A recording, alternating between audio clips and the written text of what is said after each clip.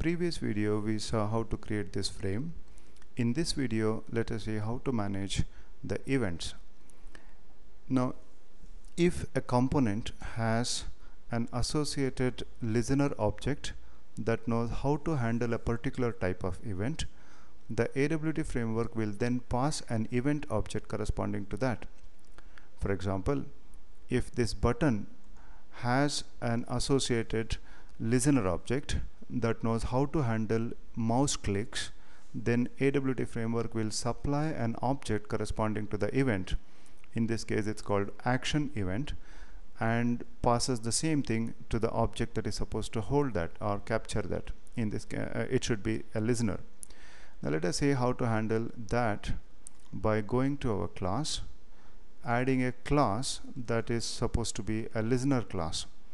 And usually it is done by writing an inner class, but it is not necessary to be. We will see another method of doing it later. We'll say class my button handler implements action listener. The action listener is an interface that has one function, and let us add that unimplemented method, and let us remove all the unwanted code. And this is the function that takes the action event object that is supplied by the AWT framework. Let us say, for example, we'll just put one output statements saying that you clicked a button. Now we have a listener class and we can create an object of the same. Let's go to the constructor and we'll create my button handler, say handler equals new my button handler. So this object has a method that will be invoked automatically by the framework by supplying an action event, but the only question is for which button, and that is where we register btn dot add action listener of handler. Similarly, we say btn close dot add action listener of handler. And now let us try to run the same.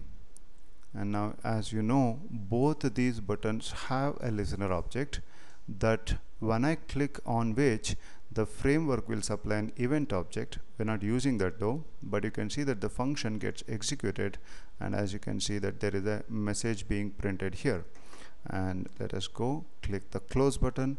No matter which button you click, that is being executing, the function being executed. Now the only thing is how to differentiate between these two, and that can be done by identifying which button was clicked.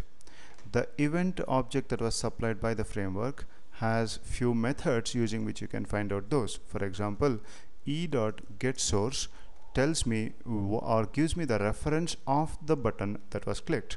So let us say, for example, I say object obj equals e.getSource.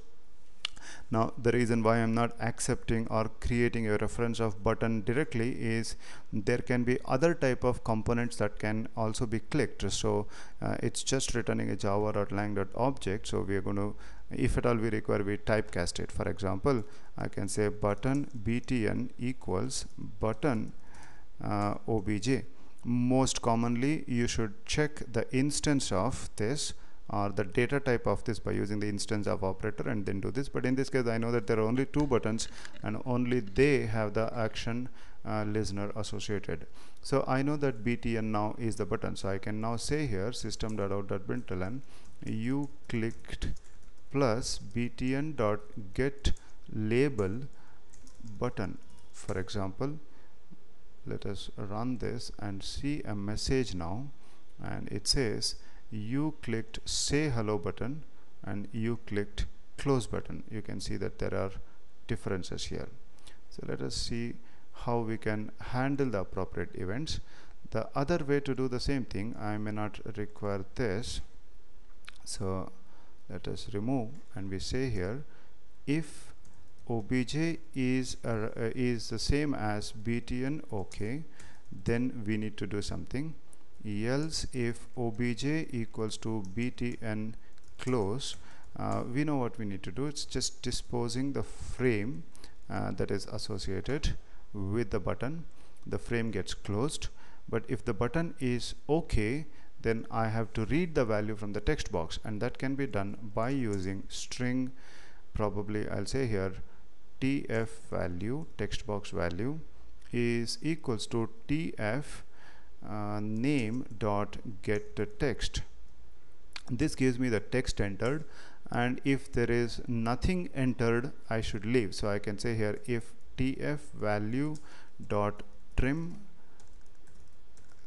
dot length equals to 0, then don't do anything and or give a message. Else I have to say take the value from that, build a message, say for example string msg equals hello plus I can say tf value. Now I'll just display this on the screen, msg, and otherwise I can say kindly enter a value. So I can say here something like so system.out.println kindly enter your name. Let's run this program, and as you can see, let us also open up the console because we have a console message.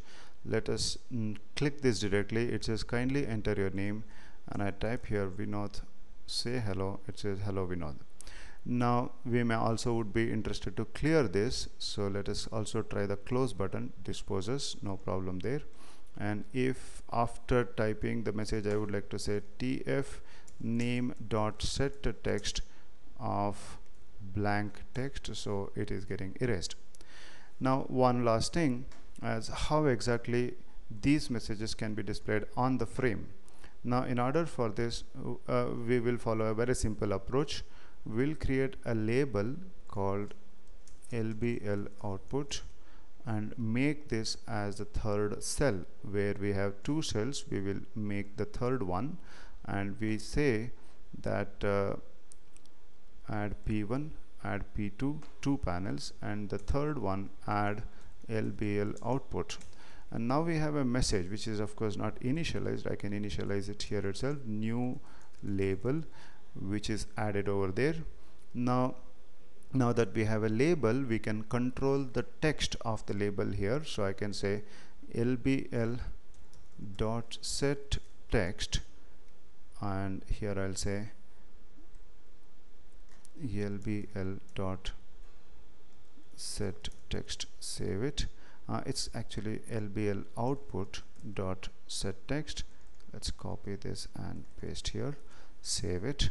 Let's go and run the program to see if I get the result. Don't click anything. It says kindly enter your name. I type my name and I say hello. I get the output.